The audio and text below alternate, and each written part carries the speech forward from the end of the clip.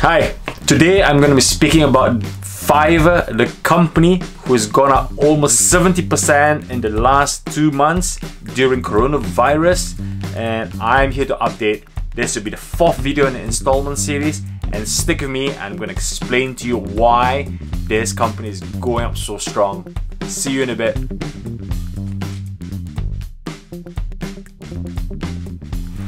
Welcome back. My name is Alex Ko and this is Family Investment channel on my YouTube here, and today I'm going to speak about why Fiverr has gone up so much in the last 2 months, even though we are on the lockdown, the coronavirus in the UK and the US and many parts of the world, and yet this company has done really well.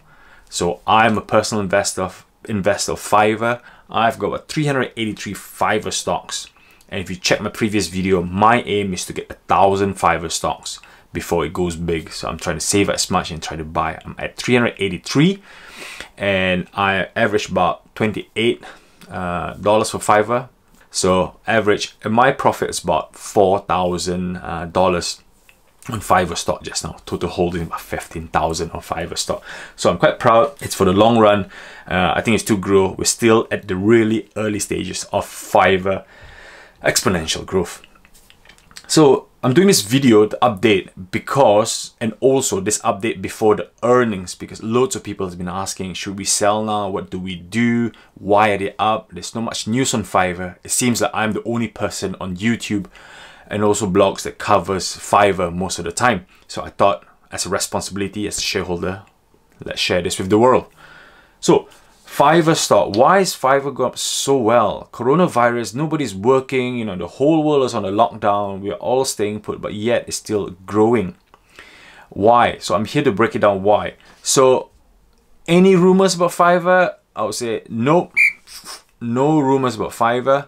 Any improvement in the ratings? I've looked. The last rating to overweight was by JP Morgan and JP Securities. That was back in February, back in March.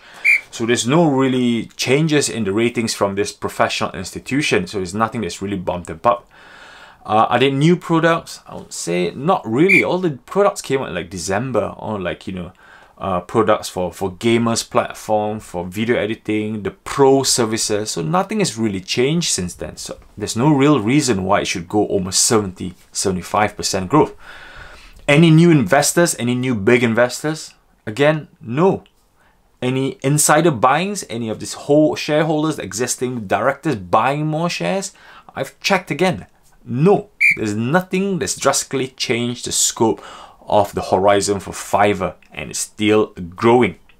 So let me explain to you why it's gone up so much. Three reasons what I can find myself. Firstly, which is one of the biggest reasons why, is the letter from the CEO of Fiverr himself that was released on the 8th of April. A white paper, about 3 to 4 pages, a really honest letter out to shareholders, and also announcing that there will be the earnings call. So the earnings call for Fiverr will be on the 7th of May. As released on this video today, it's recorded just pre to the release call on the 2nd of May. But this letter was released on the 8th of April, simply explaining the impact of coronavirus.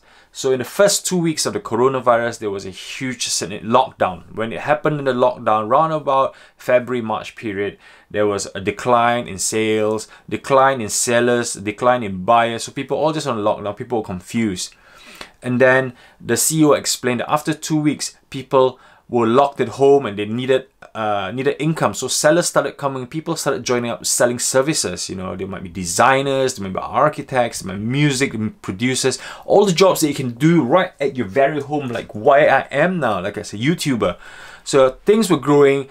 There were no details, I repeat, no details on the numbers of the growth, but the wording was really promising, you know, at the release of April, saying that there were more growth, people coming in, companies are using Fiverr to do professional work, and then there was growth, and they're confident that might beat their expectation output.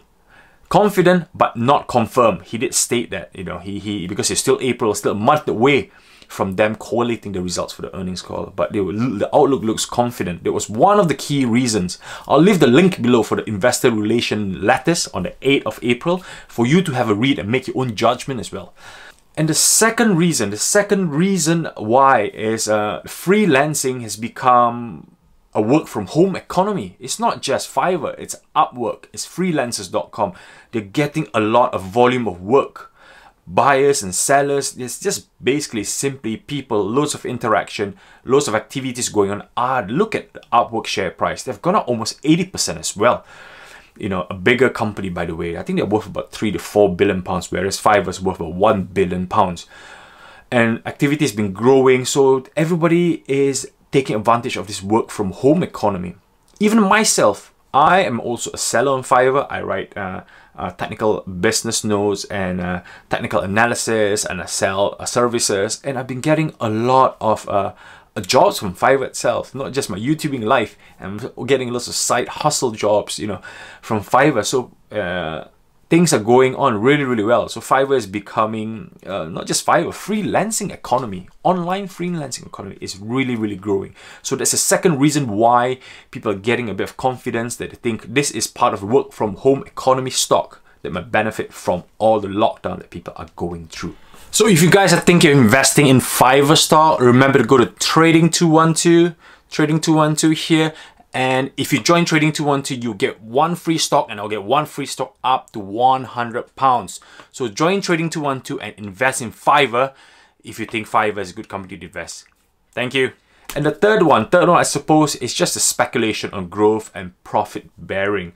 So the third one is basically me. Now I'm going to dig into the technical analysis. The technical analysis that people, I'm trying to forecast, investors, shareholders are thinking that Fiverr is actually worth more than $25. That's where the baseline was. They're actually worth more than $25, and then people investing, they're worth more than $30, $35, $38, and now they're hitting almost $40 a share, which is higher than what the IPO release was, which is really, really good. So as you can see, the earnings, the upgrades, overweight from JP Morgan, neutral from Citigroup. Not many professional ratings out there because they're still a small-ish American company. On to the technical part, you can see the earnings for the last 3 quarters. They've always been beating their earnings, expectation beating. And now we are on an expectation of Q1 of minus 0.5 EPS. So earnings per share is still negative. They're not going to make profit, but because they're hovering around the 0.15 basis, they're looking at if they do really well as what we expect, but it's only a month since the release. If we do well, we might even make profit or break even. And that would be really, really good news. Making profit, I think less likely. And if they do make profit, they'll go really, really far. So they expected to be just above minus 1.5. So from the letter itself, it shows that they might be able to beat it. That's why people are confident. They're pushing the share price up. And then on the earnings, to do that, you can see as the earnings go by the quarter, the expenses is getting smaller, hence the revenue increases, and the revenue sales is going up as well. It's beating by 20% each quarter. So it's looking really positive. And as the letter saying, it's growing more than what they expected. You know, who knows, they might spring out a surprise for us. And where do we really stand? So I'm going to bring this other chart here, which I've do a couple of trended lines, a couple of support lines. So if you see on the chart, through the COVID-19 impact, you can see the bullish market, just people just selling off. People are just worried, just selling off. Every stock is the same. It's not just Fiverr. Every stock fell. The oil, commodities, tech stocks, they were just falling during the month of March. And then towards the end of March, it starts picking up. And as you can see, like I mentioned, there was a support line round about just below 25. And support line just below 30, and support line just below 35. So every week this support line has just been broken. This ceiling has been broken, and you can see big volumes coming in. 3 big volumes coming in, maybe institutional or maybe larger investors. But bear in mind, you know, Fiverr is under $1 billion stock, so these volumes are really small compared to likes of Facebook, Netflix. Really, really small, but it can move its indicator a bit more. As you can see, as it stands, the graph is going up the way, and at 39, you know, hovering 39, $40. Me, at this EPS, if it's EPS about nearing to break even, I think $40. $40 indicates that they're nearing to break even. If they come out this quarter saying they're breaking even, I think $40 is quite a good justification. If they spring a surprise, the last 4 weeks, so much volume coming in and making profit, they might even break the barrier of $50. I see that less likely to happen. You need to give them time. Give them time, maybe 2 more quarters, maybe towards the end of the year if it goes this well. But don't be too ambitious thinking that you go over 40. So at where we are now, that this is quite stable. If we hit the EPS ratio about just above -1, 0.1, right at that mark. And also, the other warning that we bear in mind, if the earning calls come out on the 7th of May, and if it's not what we expected, or it's just borderline, not what the letter anticipation was, then we could potentially fall 3 floors down up to round about the $28, $30 mark. So be careful on buying in now. You have to think about your risk, your diversification. If you're buying at the range of 38, 39, 40, you are buying because you think they will make profit or break even. Breaking even or make profit. But if you're not confident that will happen, you think that might drop below 30, then there you go. But when the announcement come out, a bit of bad news, maybe they just missed it, or maybe they're not making what the investors are expecting, they might drop round about the 30 mark, 31, 32 mark. So be patient with this stock. Plenty of room, plenty of time to buy. So that's my speculation. That's the graph up there. I'll leave it on my website link for you to dwell a bit more. Link below to my website, and you can go and have a look at this technical analysis and just to study it before you make a decision to call or to hold for future.